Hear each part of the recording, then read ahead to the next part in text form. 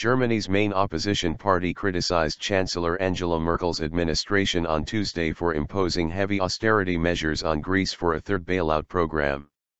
The left party deputy leadership, Sahra Wagenknecht and Dietmar Bartsch slammed Merkel and Germany's finance minister Wolfgang Schaeuble for undermining Greek democracy and forcefully imposing a bailout program which is essentially a fatal poisonous cocktail of austerity policies.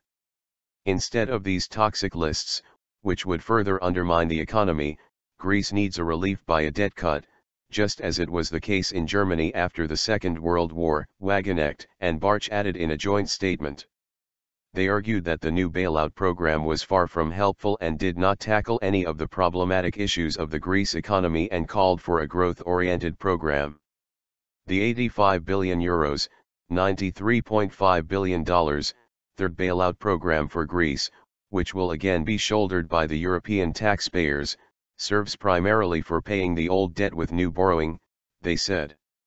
European leaders and the Greek government agreed on a conditional bailout program on Monday, following 17 hours of negotiations in Brussels, in an attempt to eradicate the possibility of Greece dropping out of the Eurozone. The EU agreed for official bailout program negotiations for Greece on the condition that the Greek government pass 4 key legislative bills in Parliament by July 15, including the restructuring value-added tax, broadening tax base, and radical reformation within the pension system and radical reduction of government spending. Greece's governmental assets will be privatized, creating a €50 billion, $54.1 billion, fund to be located in Athens in an effort to recapitalize Greek banks and open investment in the country's economy. Greek citizens overwhelmingly voted no last week to reject bailout propositions from its international lenders, showing defiance that may split Europe.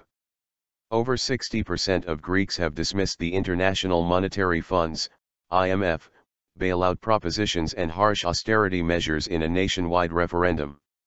For millions of Greeks, the outcome was a furious response to the creditors who imposed harsh austerity measures that has led to Greece receiving 2 massive bailouts worth over €240 billion and the current situation pointing to another economic contraction.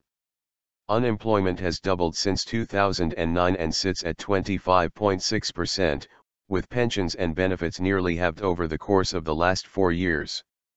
In the meantime, Greek banks will remain closed until July 15, the Greek Finance Ministry said on Monday.